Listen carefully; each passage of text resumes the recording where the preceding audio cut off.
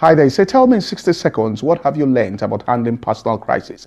I'll tell you about the book of Psalms. The book of Psalms is described in theological circles as the Messianic book, which means it contains most of the Messianic prophecies. It describes what Jesus went through at the cross and what happened, right, at resurrection and where he is exalted at the right hand of the Father.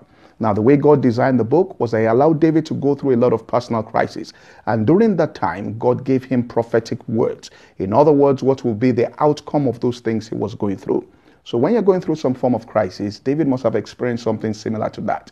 Go into the book of Psalms, read it. Find the psalm that captures what you're feeling, the emotions. It will also describe the outcome of that particular situation.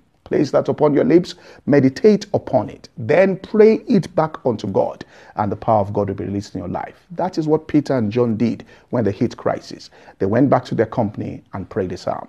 I hope you are helped by this.